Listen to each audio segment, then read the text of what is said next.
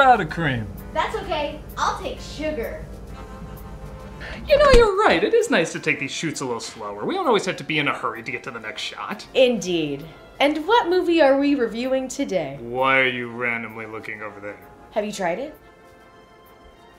Huh, I guess that was kind of fun. Well, we're reviewing The Truman Show. I'm surprised you forgot already. Oh dear, what a rush of emotions. Tamara, are you okay? I've never seen such an outburst like that. Oh, critic. It's just, my views on the movie are a bit complicated. Complicated? Complexly complicated. Well, how do you mean? I've just always had a strange reaction to the movie that some people find unconventional. Well, truth be told, I have a thought about this movie that's also kind of unconventional. Yeah. Well, don't tell anyone. Yeah. It's that I really like this movie, but I don't love it. Got him! Thousands watch from the very beginning, waiting for him to reveal his deepest, darkest secret. With a multi-layered strategy, we spent years of preparation, utilizing state-of-the-art technology and the complexities of human psychology.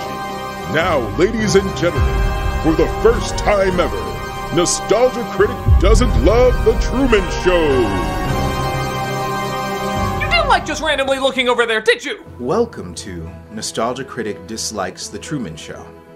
I never said that. We have been waiting to reveal his hatred for this movie for years. I don't hate it! Let us interview the woman who made this all possible, Tamara Chambers. Oh, thank you, Malcolm. It's great to be here. Tamara, how did you get this monster to reveal what a swine he is in such a natural performance? Well, I had to ask myself, who is Tamara Chambers? Okay, knock it off. I don't dislike this movie. Critic, I've been following you literally from birth to get this secret out of you. There's not the big an age difference between us. In fact, I'm older than you. It's okay, Critic. Hey, stop it. Knock it off. How am I feeling that? I know you've despised this movie for years. It's all right, Critic. No, stop it. Who does this? What? It's clear The Truman Show has reached perfection as a movie, and if you don't acknowledge that, then there's a problem. No, that's the thing. It is perfect, but that's also kind of the problem. See, only a demented mind like that would loathe this movie. Well put, Doctor. No, he's not a doctor. I don't even know he's supposed to be Malcolm. Are you Malcolm? I am, fourth dimensionally. Well put. No, it's not put. None of this is put. It is very put. No, Christ. Let me explain.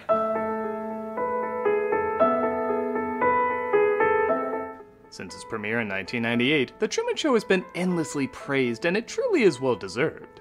Partly because it played against type. It was Jim Carrey's first major attempt at drama, it took what many will consider a comedic idea and played into the darker elements, and as many have pointed out, it was ahead of its time. So much of the technology we now have today, so many of its satirical ideas have come to be, and little details in the background and foreground demanding a rewatch are now utilized in many well-respected films.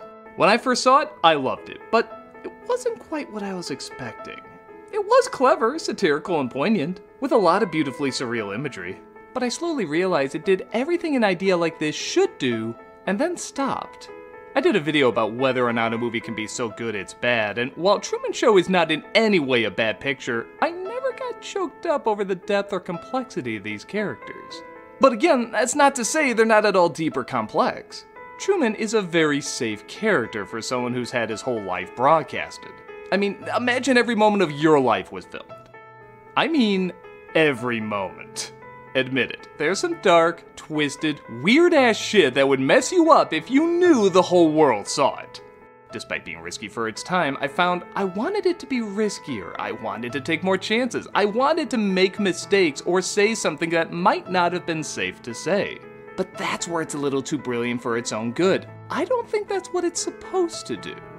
Everything is designed literally from birth to make this world and its lead as gentle, kind, and ideal as possible. We wouldn't see more of the messed up stuff because it would be edited out. And who knows, perhaps this fictional utopia would turn out someone as safe as Truman in real life. However, that also doesn't make him the most interesting. But once again, you could argue that's part of the idea. It's a lot to unpack, and I think it's an interesting film to look back on 25 years later. Oh, wow.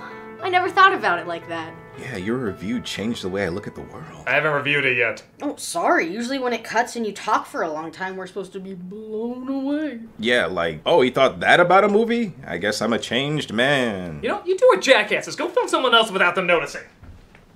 We could try that. We already did, remember? Oh, right. They all found out about it and were so happy that they became influencers. You really couldn't make this film today. This is... for this camera only. There's nothing fake about Truman himself. The movie begins with, honestly, kind of a strange choice. I saw a lot of critics say, don't ruin the surprise of the film if you haven't seen the advertising because the reveal in the middle is so good. The reveal, of course, being that Truman's life is a TV show. But they tell you right at the beginning. Nothing you see on this show is fake. It's merely controlled. Now granted, most people going in from the ads and word of mouth know what the movie is about, but I do wonder why they act like this is all a big secret revealed in the middle when they spell it out in the first few minutes. There is no difference between a private life and a public life. My life is the Truman Show. In my opinion, it's better to start skipping the first 3 minutes, but I don't know, I guess some others didn't put it together, so maybe it's not that big a deal. No, you first, please. I'm not that anxious to get there. We see the life of Truman Burbank, played by Jim Carrey, who's basically the Ned Flanders of this world. Good morning. Morning! Oh, and in case I don't see you, good afternoon, good evening, and good night. And in case I miss you on the holidays, Merry Christmas, Happy Hanukkah, Pleasant Kwanzaa, Joyful Life Day! Hey, Pluto. Oh, no, get down. He won't hurt you. Get down. I remember when I first saw this noticing tiny spheres in the environment as if little cameras were hidden in them. And I even remember squinting my eyes to see if I could see a lens reflection. That'd be all for you, Truman? That's the whole kit and caboodle. The whole first half is shown to us just like a regular episode of The Truman Show, occasionally cutting to people watching in real life. Anytime there's a close call, like a light falling, literally named after one of the stars, and I've always been curious if that star was out for the rest of the movie. The world compensates for it. An aircraft in trouble began shedding parts as it flew over Sea Haven just a few moments ago. Also, life is not, repeat, not a TV show. Truman is raised to be the idealized human being that everybody watching wants to be, and his environment, Sea Haven, is made as pleasant as possible with few to no dangers. Inspired by a lot of 50s nostalgia and Norman Rockwell paintings, which I guess in the late 90s we were kind of nostalgic for. Could I have directory assistance for Fiji, please? Like many prisons, though, the greatest danger is wanting to leave, as anytime it looks like he's thinking about traveling, the world reminds him how selfish that would be not appreciating the paradise he's in. Fiji Islands. Truman, did you see this? As declared by the Orwellian Institute! The environment punishes him for wanting to leave by sending him on a job that's across the water, which he's deathly afraid of due to losing his father in a storm, which of course was all staged. I have an appointment. Dentist. You're gonna lose a lot more than your teeth if you don't meet your quota. I'm sorry, Mr. Dickey. It'll never happen again. I've been a jerk. Adding the sinking boat is another nice, particularly cruel touch. While he might be in heaven, heaven likes to constantly remind you can and should never leave. Hi, honey. Laura Linney plays his wife, Meryl, who once again brings her A-game as a woman who's pretending to care about her husband, but not over making the sponsors happy. It's a dicer, grater, peeler, all in one. Never need sharpening, dishwasher safe. That's amazing. Here's my ass! In case drama doesn't work, I can remind people I'm funny with my ass! Noah Emmerich plays his friend Marlon, who seems equally focused on sponsorships. That is a beer. You sure this shouldn't constantly be shown? And Truman explains, despite Sea Haven being a happy day Stafford wives' haven of bliss, it's too good, and he wants to travel to Fiji. This is us. And all the way around here, Fiji. Okay, and despite me thinking Jim Carrey does do a good job in this movie, I am gonna point out the few majestic Oscar bait moments. Fiji. That's just one whisper away from, I don't even know who I am. As the environment gets more desperate to keep him there. God, that's good. He swears he sees his dead father on the street, alive and well-ish. Hey! I just love the idea that emergency runners are always on standby whenever they need to detain him. His mother tries to convince him it wasn't his father, telling him not to think painfully about his death, while trying to force him to think painfully about his death. You sailing off into that storm. But I've never blamed you, Truman. And I don't blame you now. Would I lie? Truman thinks back, or at least the showrunners want us to think he's thinking back, to his younger days. Can you believe I'm graduating college on my birthday? I'm the happiest 22 going on 36-year-old there is. He's drawn to a girl named Lauren, played by Natasha Michelon, despite the environment clearly trying to draw his attention to Meryl. Truman, look at my dance! It's called the Cock Block Foxtrot! Despite the show's efforts, he does meet up with Lauren, who tries to get him as far away from the cameras as possible. This is my favorite pizza place. Tony, one large extra plankton. Don't backsash me! He shares his first kiss just as her supposed father stops her from revealing the truth. It's fake. It's all for you. I don't understand. And the sky and the sea, everything. There's this group called QAnon. They have all the answers. Yeah, that could be another reason this movie wouldn't fly today. She does end up being taken away, and despite marrying Meryl, he gets pretty obsessed over the years. No, Truman. The ransom note is supposed to be magazine clippings, and the woman is supposed to be real. Close, but no cigar. Okay, so I talk about how Truman sometimes seems too well-adjusted to feel like a real person. But you could argue this is kind of creepy. The funny thing is, I don't even think it's supposed to be. I think it's supposed to be romantic, like the guy who never stops trying to win over the woman he loves. And where that trope is fine in comedies and fairy tales and cartoons, but not the best practice in real life. This one also doesn't age that great, but I kind of like that it doesn't. Okay, it doesn't make him a bad person or anything, but if your friend said he did this, would you call it healthy? He's literally Facebook stalking with a face from books. It does give him something a little odd and off-putting, and I like that. What's that line Tony Stark had? I don't trust a guy without a dark side. Maybe this world is so perfect, this is the closest he can come to having a dark side. The fact that this doesn't age well weirdly makes it age better. The following day, Truman starts to become more and more aware of how inhuman his human surroundings are.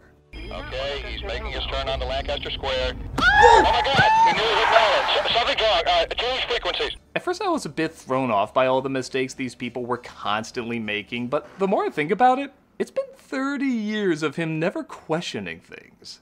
The people eventually got more complacent than Truman did and fell behind in an honestly believable way. It's unlikely Truman ever went in this building for the 30 years he's lived there. And this happens to be the one day he decided to randomly, catching the guy who would usually be security off guard and leading to more smoke and mirrors being revealed. Anything happen? No.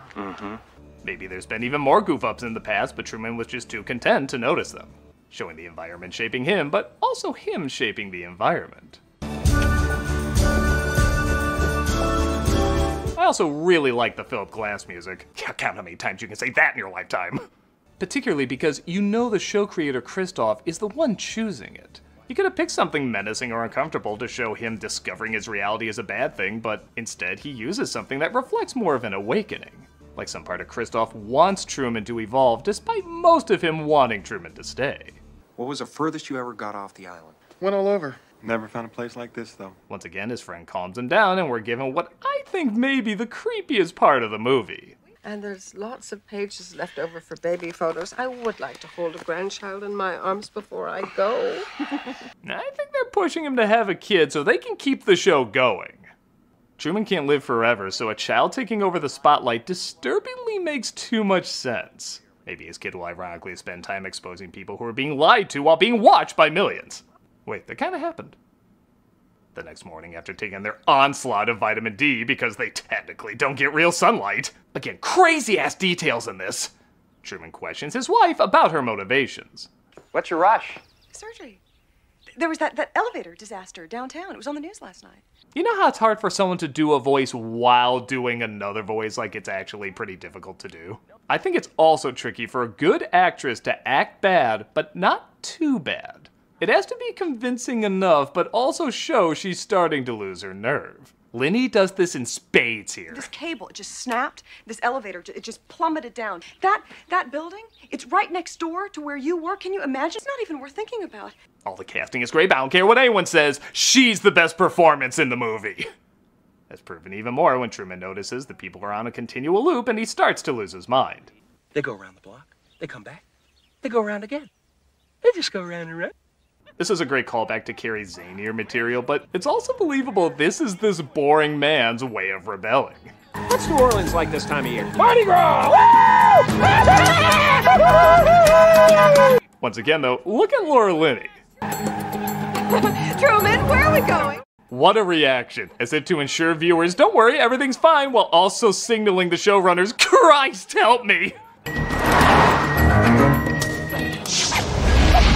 Looks more real than the effects in Dial of Destiny.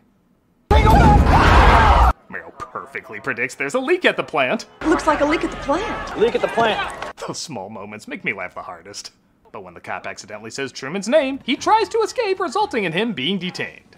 I can just imagine the show's director screaming into her earpiece, calm him down, but get to the ad, a ton of money was put down for it. Let me fix you some of this new Mococo drink. All natural cocoa beans from the upper slopes of Mountain Nicaragua, no artificial sweeteners. Okay, maybe even more than Truman, I want to know what happens to her character after she leaves the show. Because, good God, you know she ended up in rehab for something. Roman! Meryl! We get a hilarious scene of her threatening him with one of the product placements, just as another product placement saves the day. It's unprofessional!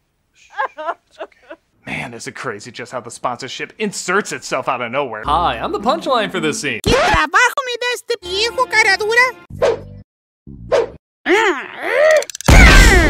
Marlon once more talks Truman down, again after a few Oscar-y faces. And the last thing that I would ever do is lie to you. We were in love, weren't we? His friend reunites him with his lost father. I found him for you, Truman. Sure, he's got quite a story to tell. And if you're thinking, wow, that sounds really forced, and nobody in their right mind would believe that, again, that might be the point. When I first saw this, I thought he was crying because he was reunited with his father. But because there's no other moments that indicate he figured out what's going on, I think you could argue he's crying because he knows everything, even the people closest to him, are a lie. I mean, his best friend found his dead father. I'd honestly like to think bad Hollywood writing is what tipped him off that the world he's in is fake. Even through the small window showing what Truman's doing while these interviews are going on, it looks less like he found his lost father and more like he's processing what the hell he's gonna do while being aware he's being watched. What a week it's been. I don't know about you, I was on pins and needles the entire time. On that note, this is where it's revealed again, yeah, okay, I already talked about that. That Truman is the only true man in this world who's not an actor and his entire life is a production. Ed Harris plays, you know I was gonna say Christoph, but let's just say it, he's playing Ed Harris. We accept the reality of the world with which we're presented. One of my favorite character reactions. I never noticed the first time I saw this. I like to think Carrey looked up and said, well, if the man on the moon can act that pretentious, I can act that pretentious in My Man on the Moon. How do you intend to explain his 22-year absence? Amnesia. Brilliant. I hear it's gonna work great in Spider-Man 3, so we're gonna try it out here. Speaking of typecast, this is the third reporter Harry Shearer would play that year. One of them being a cartoon character, and the other being on The Simpsons. I believe Truman is the first child to have been legally adopted by a corporation. That's correct. Bullshit, if that was the case, his legal name would be Pepsi Presents Truman Baja Blast. The Hague for Christoph. Hello. The Hague. All right, we've lost that call. For the longest time, I didn't know what that hung-up call was about. But it turns out The Hague is an international court that deals with crimes against humanity. There's even a tone heard that's made when an international call hangs up. The Hague. Maybe they were gonna do something, but then someone more powerful stopped them? I'm not sure, but you can read a few things into it. What you've done to Truman is sick. We remember this voice, don't we? Lauren confronts Christoph, as it looks like for years she's been pushing hard for Truman's release. The world, the place you live in, is this sick place. Sea Haven is the way the world should be. Fun fact, that was Disney's original welcoming speech for Epcot. Christoph shows he's the ultimate helicopter parent, literally hovering over him and watching him like a father since his birth, despite there only being a 12-age difference between them.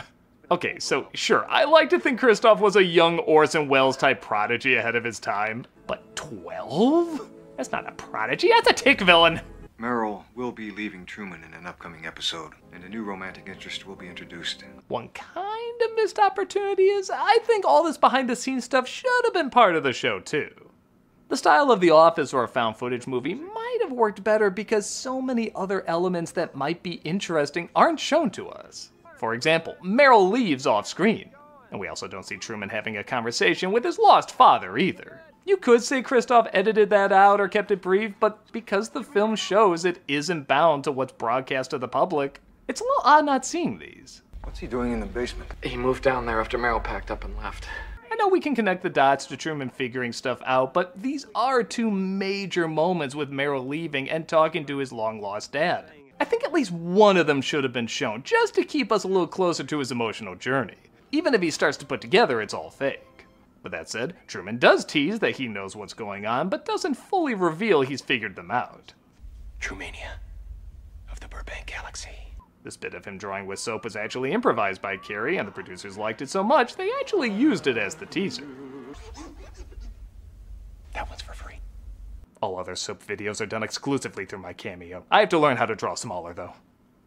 While one of the directors, played by Paul Giamatti, looks at the classifieds, perhaps foreshadowing his future disobedience, Christoph notices Truman has tricked them and seems to have vanished. Cue the sun. Now it's Truman! They finally find him as he's gotten over his fear of water, takes the Santa Maria, okay, little on the nose, and at long last sails beyond what he's seen. Christoph, again like a disapproving parent who doesn't want his child to grow up, tries to stop him with a literal act of God. He's gonna drown and he doesn't even care. Do it! Do it! I know this is science fiction, but how are they getting half those boat shots? It's the sea. What can you cut to? Go to Bertha Cam. It probably goes without saying, but Harris does a great job playing someone not ready to let both his creation, but also what he sees as his son go, almost killing him until he realizes what he's becoming. Yeah, shouldn't have hung up, should you have, Haig?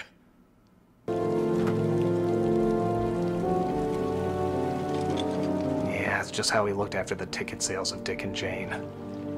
How many of you are like me and always look for the bottom of the sky backdrop here?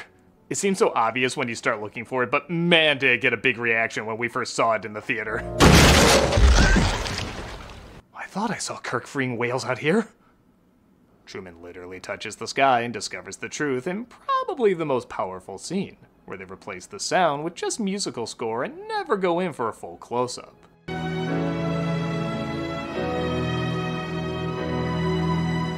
We don't even see his face when he finally breaks down. For once, we have to imagine what Jim Carrey's face looks like during a big scene. It was a smart choice and really emphasizes being both justified but also heartbroken at the same time. This is followed by probably the most stunning image of the film with a staircase in the clouds leading to an exit, though Christoph tries one last attempt to keep him there. Truman. I can hear you. Who are you? I am the creator. Go back or I will smite thee! Of a television show. Or I guess the truth works too, sure. Then who am I? No, but I'll sure try. It's okay, Truman. I understand. Okay, seriously, this scene is done pretty great, with Christoph trying to convince him to stay, but deep down knowing this is probably the last time he'll ever see him. I have been watching you your whole life. I watched you on your first day of school. The episode when you lost your first tooth. I broke that tooth. I guess I'm sorry for that. Say something. Let me just get my middle finger ready. In case I don't see ya, good afternoon, good evening, and good night. And good luck finding good attorneys, because good God, I'm suing your asses! Oh, and meeting up with a woman I met once and dedicated my entire life to, but after that, suing your asses! And it ends on probably the most realistic part of the movie. What else is on? Yeah, let's see what else. Where's the TV guide? Especially the part about randomly thinking, where's TV Guide? And that was The Truman Show. It's great. It truly is. 4 out of 4, clever, smart, ahead of its time. Everything is done perfectly. It's just not a movie I obsess over because it's more a study of the human condition rather than a study of a human being. Truman is designed to be safe by this overly safe world, so it results in kind of an overly safe movie. But in a strange way, it's a brilliantly safe movie because that's part of its design. This is a film that lets the story and ideas lead the characters rather than the characters lead the story and ideas.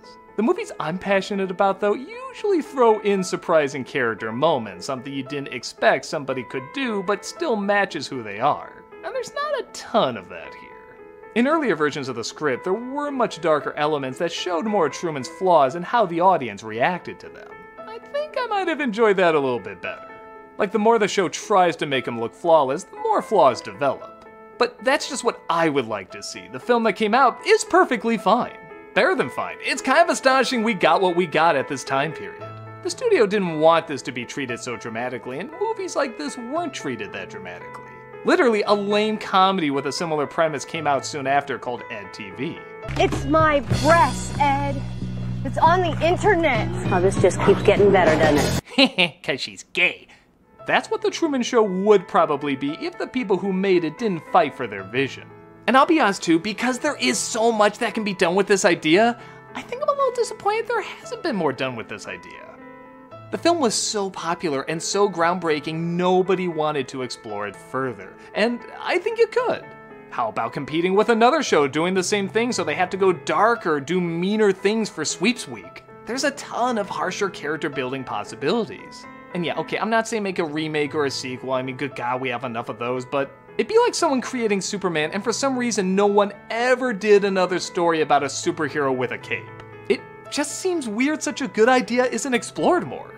But again, that is kind of a good problem to have. When your movie is so good, you want to see more done with it. I don't usually quote other critics, but Roger Ebert had an interesting quote about Apocalypse Now that I think sums up why I really like this film, but don't have an emotional passion for it. I doubt if a film can be both great and perfect, since in order to be truly great, a filmmaker has to try things he's not sure about and go places where he doesn't know the way. Yeah, like I said, in a strange way, maybe it's a little too good. Still, The Truman Show stands as a fine movie that has good acting, excellent directing, and ideas that still spark conversations even today.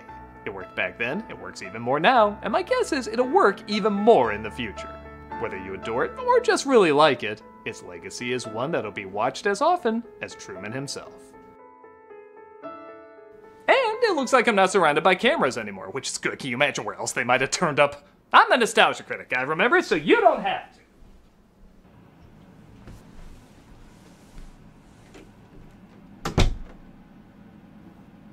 There's a camera in here, isn't there?